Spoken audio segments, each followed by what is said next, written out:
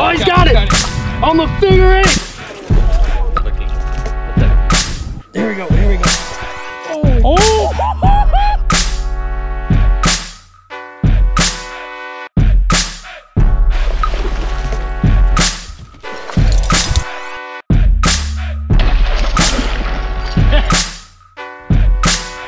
You guys smell that?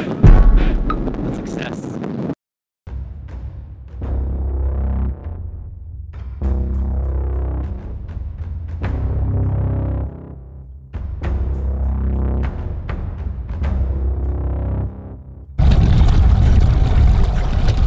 Well, we are re-energized after talking to Nancy and her husband, even though they just lost their motor.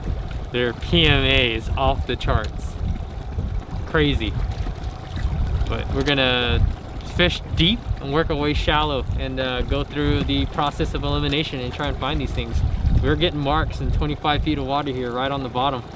So we'll see how the musky fishing goes for the next few hours.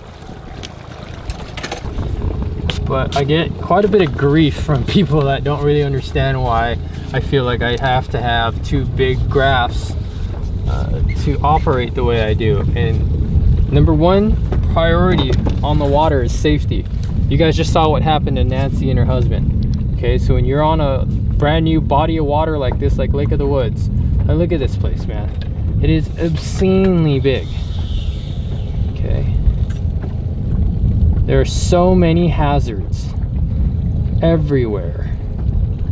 And if you run too far out, you're not going to be able to see that small rock that could potentially knock your motor off and, you know, worst case scenario, injure somebody. So the way I run my units is on my left screen, I run a full-size topo map that's zoomed out so I can see the overlay of the land so I can navigate from point A to point B in the most efficient manner. And then here on the right, I'm running sonar, so I have a real-time depth gauge, but I'm also running a topo map that's zoomed in. So I can see like, oh man, we're only 30 feet from that potential hazard, versus then I can just glance. And at the same time, I can just glance and keep my eyes focused on what's in front of me. You know, especially when you're traveling at top speed, 50, 60, 70 miles an hour. So don't scoff at the guys that are running these expensive units. Like, they're a real tool, not only for locating fish, but also in staying safe. And like my buddy Scott just said, these things are cheaper than a hospital bill.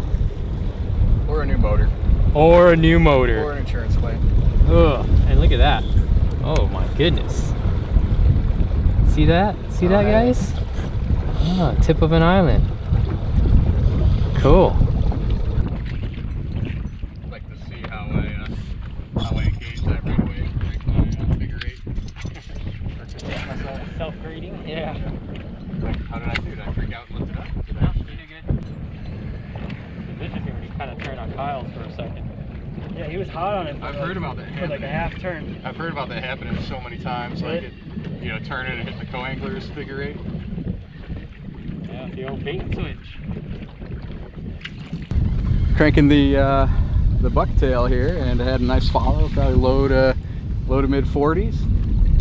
Engaged the figure 8 a little bit. Figure 8 for, I don't know, 2 minutes or so, and kind of lifted up like that, and all of a sudden it shot out and chased your bait for a second. So yeah, I was hoping it nabbed it. I would have been very happy for you. It's like a team sport sometimes. Like, you got to enjoy it.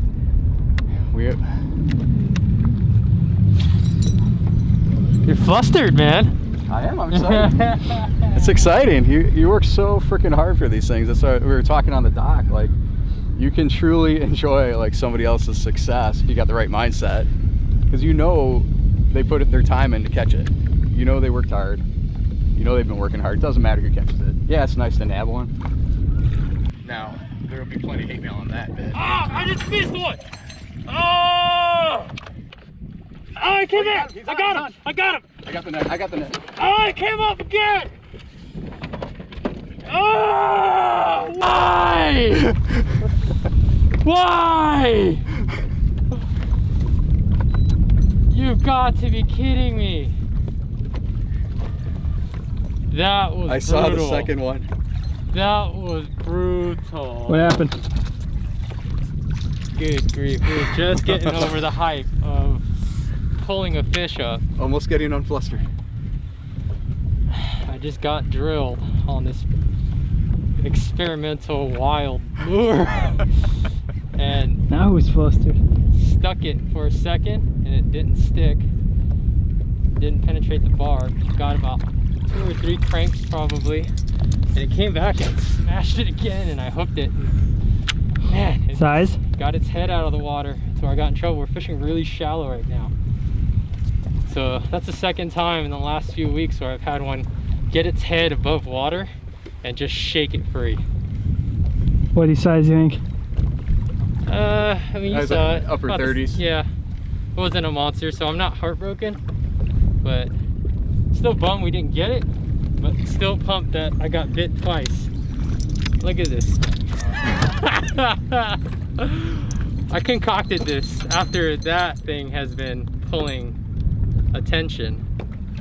And I feel like the added profile, bulk, vibration, and presence should get these fish to engage it. And You notice same size plates? you engage it. And those are fluted, but Yeah. Oh man, look at that. ooh, I got to record that. Not sharp? Now, I just snagged this bait on one of these shallow rocks. Who knows? There's a 1 in 6 chance that was a hook point I stuck them on, and it's kind of folded over. So it's important to keep a hook file. It's not that difficult to just hit these bronze hooks with the file. Get that sticky sharpness back. Ah, man, savage. Luckily I've caught a couple bigger ones than that, so I'm not that butthurt. And it was still a cool sequence.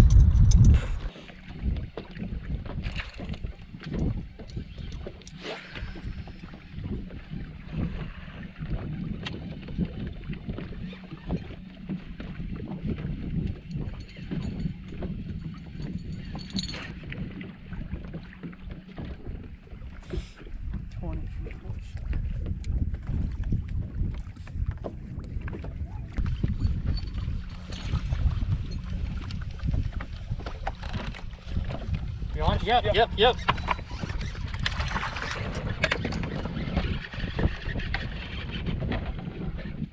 Barely hooked. Oh, he's up. Yes! That's a big pike, bro!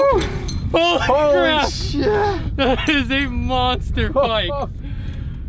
Wow! Dude, that is a big pike. Nice job. That was crazy, man. I can see it. I'm like, he's barely hooked.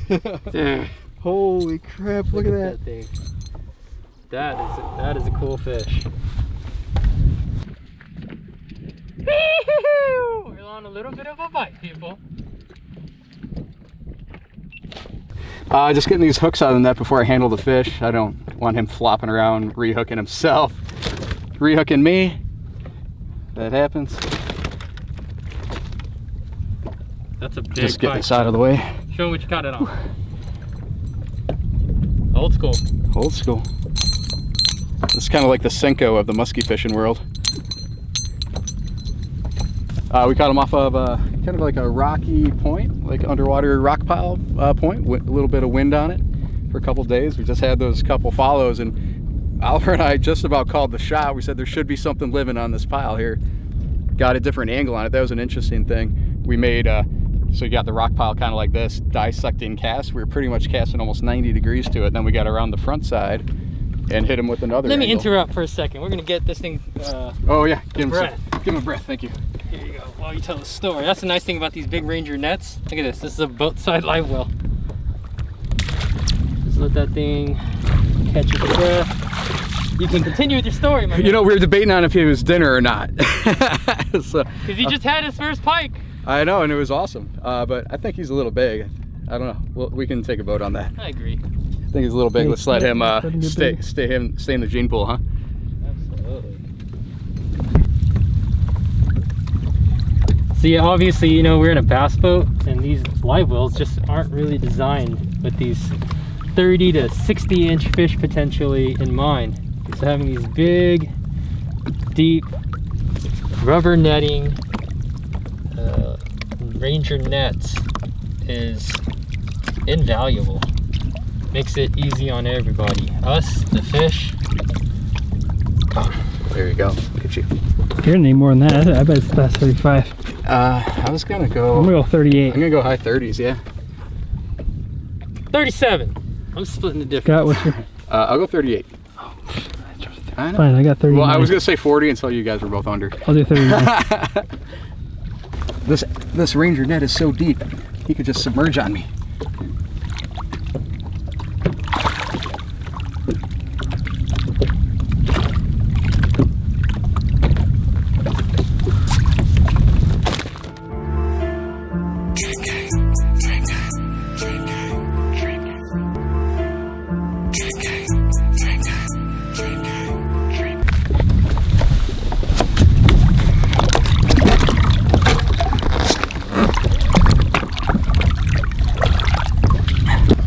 There he goes.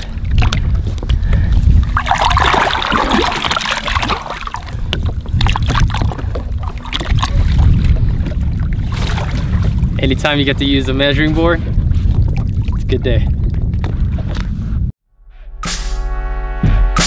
Oh, he's got it! On the figure eight! There we go, here we go. Oh!